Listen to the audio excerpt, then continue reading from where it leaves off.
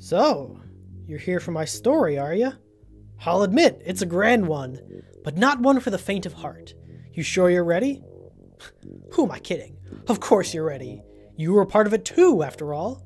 You took part in the epic battles written in the pages of history and lived to see another day. Unless, of course, you're still in it.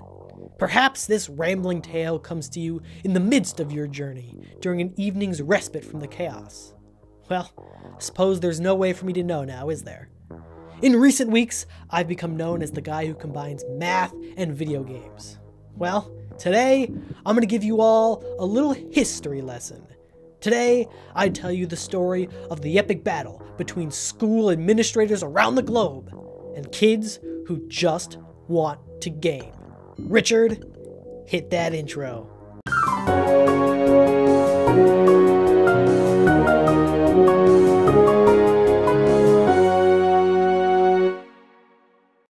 This may come as a shock to many of you, but I was once in the 3rd grade.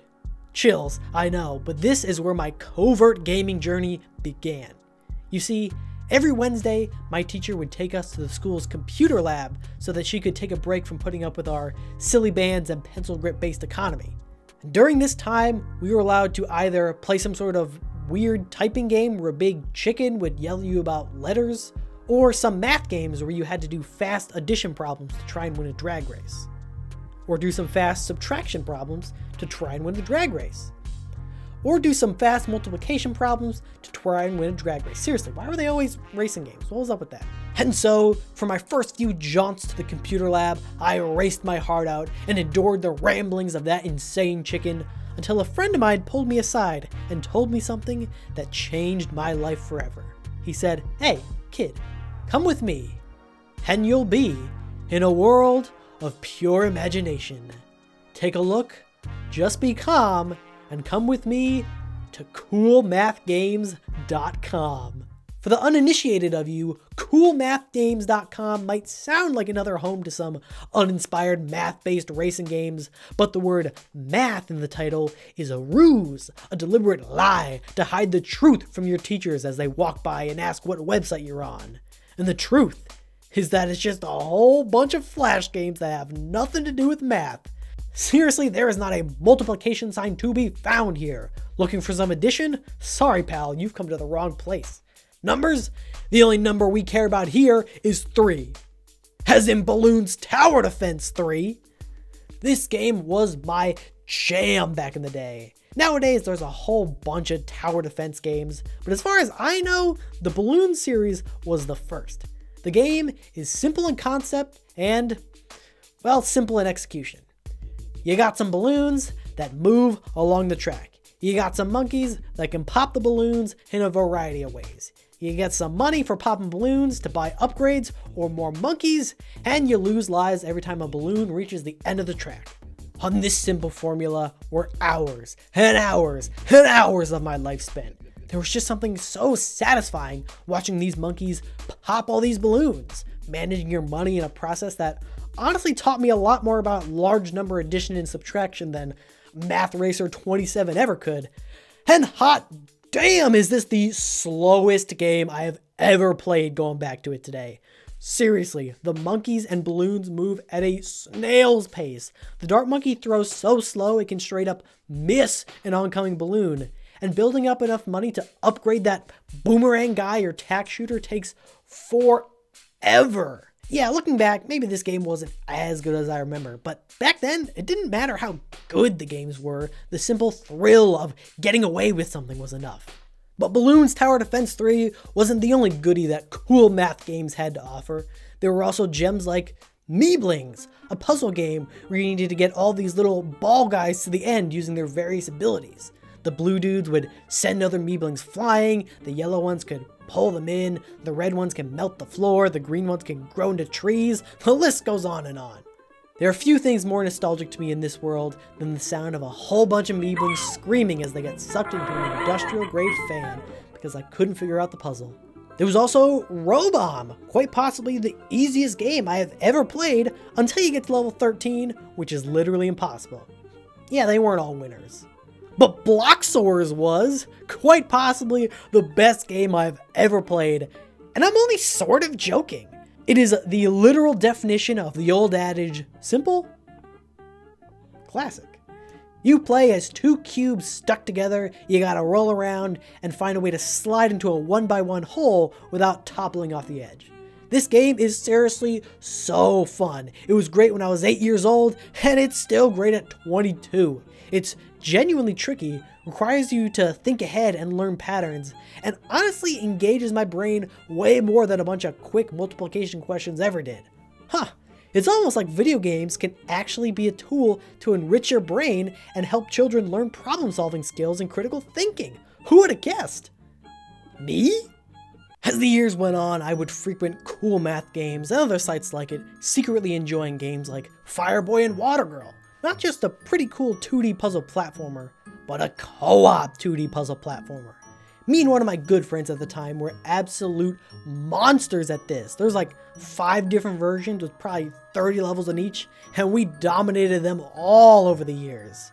Sadly, while recording gameplay footage for this video, I only had one other person around, and that was my assistant Richard, and I would rather die than work with him. So I had to try and control both characters at the same time.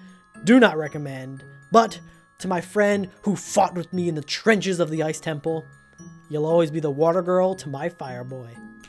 And who would I be if I didn't mention classics like Snail Bob, another great puzzle game that, despite having a literal snail as the main character, was somehow more fast-paced than Bloons Tower Defense 3. There was Run, the floatiest endless runner platformer I have ever played with an absolutely bopping soundtrack. And yo, they released Bloons Tower Defense 4? And it's got a mortar now? I don't think I can stress just how much better this game is than 3. It's got a whole bunch of new towers, new upgrades for the old ones. It actually has a background music, even if it's just the same chord progression on loop, and it still gets drowned out by the sound of the cannon, and baby steps, I guess. Oh yeah, and there's a speed up button. The future is now, kids. But it wasn't all fun and games in the battle of gaming in school. Ironic, right? Because while our little cool math games ruse might have fooled the teachers and administrators in the beginning, they would eventually wise up to our shenanigans. Before, this great gaming battle had been nothing more than a few minor skirmishes, but one day in middle school, the IT department would fire the first true shot. They introduced on all the computers in the school a little thing that we insiders like to call game blockers. Now, it didn't matter if you were in class or not. If you tried to type in the words miniclip.com onto any school computer, you were met with a big old screen saying that you didn't have access to that site. But if you think students around the world were just gonna take this lying down, you would be sorely mistaken. The battle of gaming in school had begun. Students would work tirelessly searching for new gaming websites that the school wouldn't block. Once one was found, news would spread like wildfire, and before you knew it, the next day everyone was playing Bloons again. If the teachers would block that, well then someone would find a free VPN extension for Google Chrome, and then the floodgates would be open once again. This struggle raged on back and forth with no sign of stopping, until one tiny little development in the gaming landscape changed everything. I'm talking about the age of mobile gaming. By this time, I was in high school, and pretty much everyone I knew had a smartphone of some kind. And these things weren't owned by the school or limited to the library. We could play Subway Surfers wherever we damn well pleased. Also, real quick disclaimer, I feel like I should mention that you probably shouldn't play games in school, and you should pay attention during your class, try and get good grades, because they'll really actually help you later on down the line. I know it sucks, but okay, just rant over. I'm not going to talk about every mobile game that I played during high school because we'd be here all day. But I don't think there was any that I played more than, you guessed it, Bloons Tower Defense 5. Oh damn, they got submarines now? And they're absolutely broken? What? Yeah, I played this game, I'll be honest, way too much. They've got this bonus thing in there called Mastery Mode that you can only unlock once you've gotten every single ribbon in the game, which is a ridiculous request. I'm pretty sure they put it in there as a joke, but yeah, once upon a time, I unlocked that. And then I lost my phone in a monsoon at my friend's house and had to start all over. True story. And I was well on my way to unlocking it again. But what can I say? There's just so many little improvements, more interesting tracks, better music, more towers with branching upgrade paths, an option to have the next round start immediately after the previous one ended so you don't have to click start a million times. It's great. I think the only thing it doesn't have is the triple Spike-a-Pult, one of the many casualties of this conflict. Rest in peace, my brother. Rest in peace. Most of the games on the App Store at that time were single player, but the ones that me and my friends gravitated towards were almost always multiplayer ones. Clash Royale was a pretty mainstream one. I was a fan at first, but then everyone else got way better than me and I kind of lost interest. Going back after a while, there are a whole bunch of weird cards that I have never seen before, but it's good to see that my classic strat still works, just being slightly higher level than your opponent. Clash Royale is fun and all, but in my eyes, it doesn't hold a candle to my favorite overly specific genre of app of all time. Competitive games that can be played on a single phone. I'm talking about games like Drive Ahead, where you and your opponent are locked in an arena with each other with a random car. The only way to win is to somehow smash your opponent's head by outmaneuvering them with the satisfyingly floaty car, or just kind of waiting till they get picked up by a UFO and lifted into some spikes. I'm sure there's probably a way to do a wireless versus thing on two separate devices, but nothing will top the drama of two people crowded around a single iPhone 6 duking it out for supremacy. Cars not your style? Do you instead like to settle your beef with a lightsaber in one hand and a gun in the other? Then Stickman Warriors 2 Fight is for you. I'm pretty sure that's what it was called anyway. In this game, you're locked in a box, you can fly, and you just beat the ever-loving crap out of each other. If you manage to hit your opponent on the head, you can make them drop whatever they're carrying, and then you can pick it up, which can lead to some awesome moments where you end up like switching lightsabers or something. The only version that I could find in the App Store now for some reason doesn't let you dual wield, and it didn't have guns, which is a shame because we used to set up matches where we'd give each player a gun in both hands, turn off gravity, and just kind of let physics do its thing and place bets on who would win. It's totally fun. But hey, I get it. Sometimes having two people playing a game on a single phone, it can get a little cramped. Maybe it's not everyone's style. So what if we had 4 instead? Introducing Soccer Physics. Or I guess now it's been rebranded to Holy Shoot. Yeah, not as cool, but whatever. This was by far the game that I had the most fun playing during lunches and stuff. It is a 2v2 soccer game where each person controls one player with a single button. That button makes the player jump in whichever direction they're leaning and kick their leg out. It seems super simple, and at first the titular physics are so wonky it feels like 90% luck if your guy actually does what you want them to, but after a week's worth of tournaments, my whole lunch table all became one with the janky controls, and from then on out, the game became a test of pure skill and tenacity. And it was great. Those were all the apps that took up the bulk of my time in school, so let's move on to... Hold on! They've got Bloons Tower Defense 6? And they've got Hawkeye, and a Druid, and an Alchemist, and the Super Monkey is Batman? The future of gaming, folks, is here.